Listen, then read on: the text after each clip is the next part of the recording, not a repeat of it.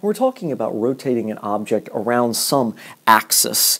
We no longer can talk about just its mass for how much torque we're going to have to apply to achieve some angular acceleration. We have to deal with the distribution of mass, because mass that lives further away from the axis of rotation, whatever axis you're trying to rotate around, mass that lives further away, some distance r, is going to require more torque to get going.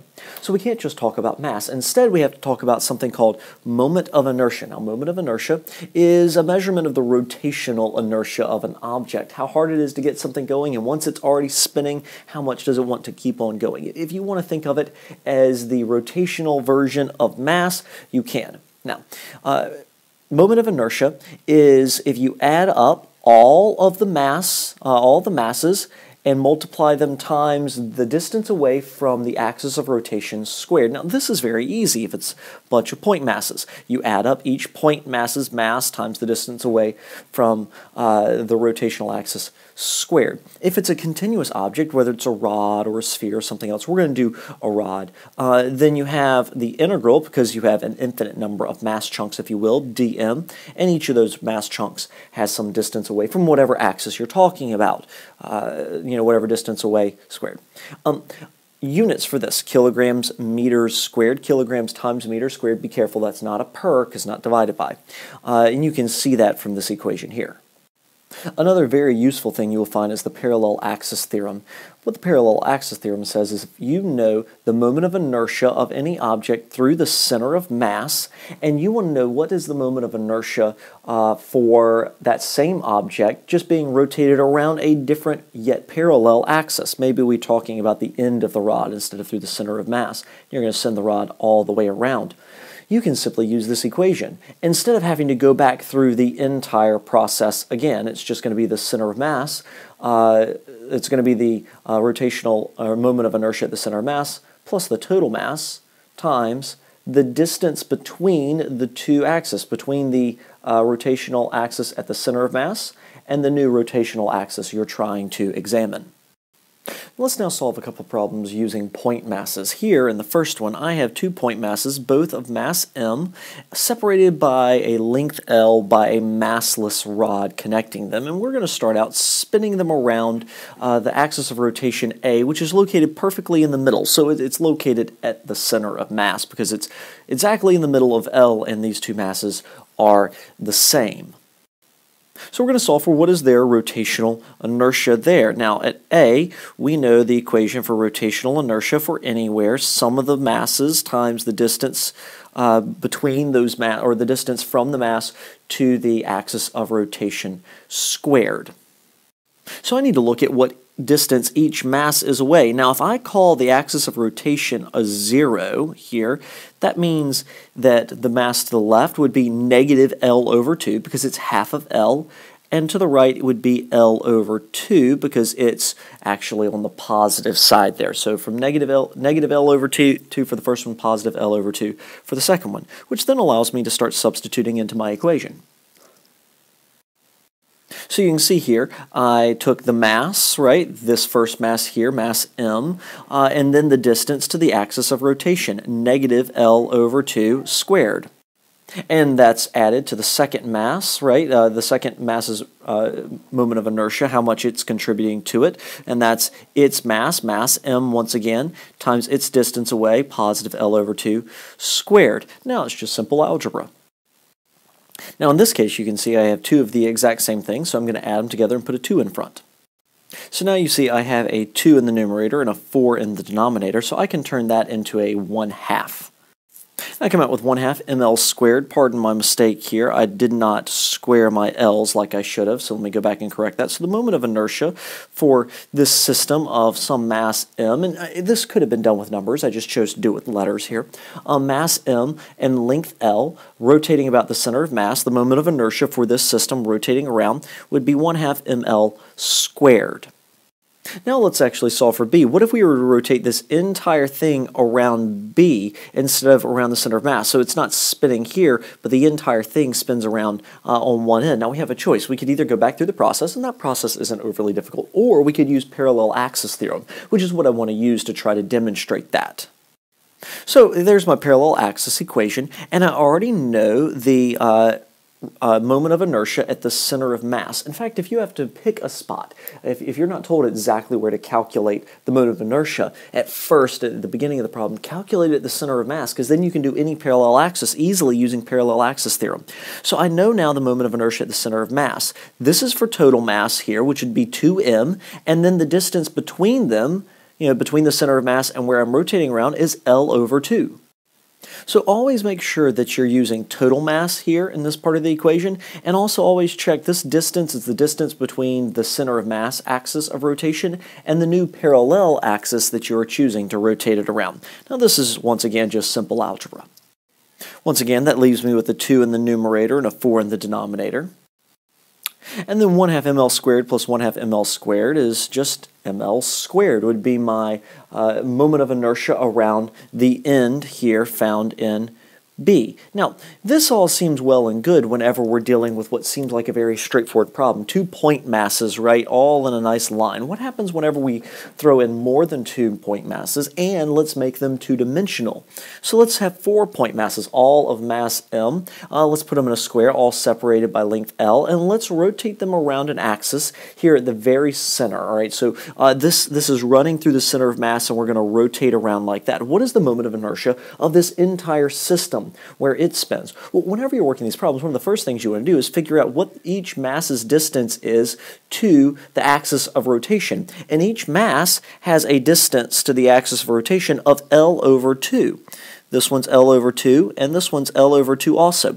These type of problems do not require that you break things into components or whatever, because you're not looking at distances between them. You're looking at just straight line distances to the axis of rotation. Now once again, I'm going to call to the left negative and to the right positive, things that are to the right positive, where my 0 line is the axis of rotation according to this picture here. And now I have 4 masses, right, all of mass m, and all of a distance to the axis of rotation of either negative L over 2 or L over 2. And that's going to allow me to solve for what this moment of inertia is. And I apologize for running out of room there, but now I have all 4 of my masses. This mass here, negative L over 2 away from the axis, direct line. This mass over here, positive L over 2 away. Once again, this mass down here now is negative L over 2. It doesn't matter that they're at different locations compared to the axis of rotation. All that matters is their distance to the axis of rotation. Think torque. All that matters is the radius to the spot that it's spinning around. And then, of course, this mass over here, distance L over 2. Once again, now, basic algebra. Now, as you can see, I have 4 m L squared over 4s, and so I can combine those. And of course then the 2 4s would cancel out, leaving me with just ml squared for my moment of inertia.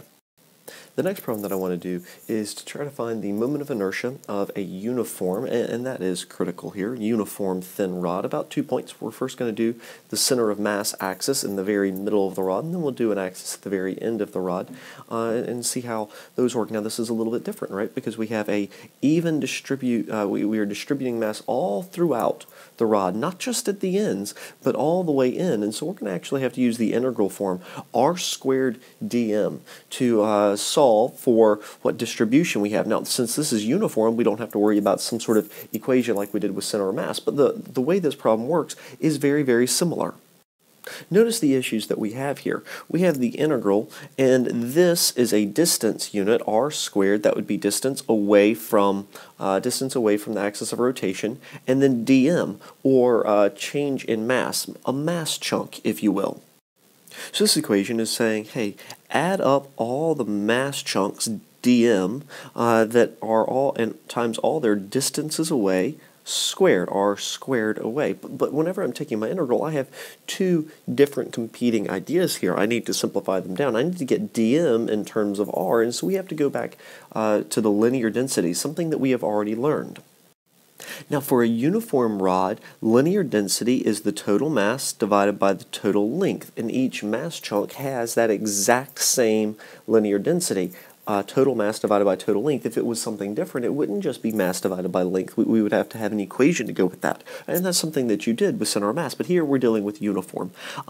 And for that individual mass chunk right here, if we're not talking about, hey, let's look at everything holistically, if we're talking about, hey, forget that it's uniform, but what about this individual mass chunk here? What would be the linear density for that exact moment? Well, that is going to be, you're going to have dm divided by dr being the width, a very small width of this very small mass chunk. Now you can see what we can do is we can set these two equal to each other. In center of mass, it wasn't a big deal to plug lambda in, and so you just multiply dr over and have that in terms of lambda over here because it would cancel out. But that's not the case in this problem. There is nothing down here in the denominator that would cancel that out. So we actually need to substitute what the linear density is in. The linear density, so I'm substituting in here, the linear density is m over L, and that would be the constant, whatever the mass is divided by the length, equals dm dr. Now multiply dr over to the other side, and you get what dm is equal to. Now that will allow me to substitute into my equation over here to align my r's and my m's into one thing. Now notice m and L are constants, m being the mass of the entire rod, total mass, and L being the total length, and that's just a number. Those are just constants. This would be your lambda, if you will, or the constant for the uniform thin rod, where my variable is r and my variable I'm integrating by is dr also. So what am I going to integrate through? Well, if my a here is the axis of rotation at the center of mass and the entire rod is length L, my mass chunks start over here at negative L over 2, half of the length right on this side, half of the length on that side, so this side negative L over 2, and run all the way past 0 to L over 2.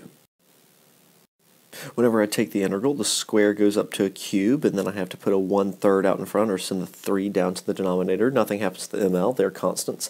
And now I'm ready to evaluate between my endpoints.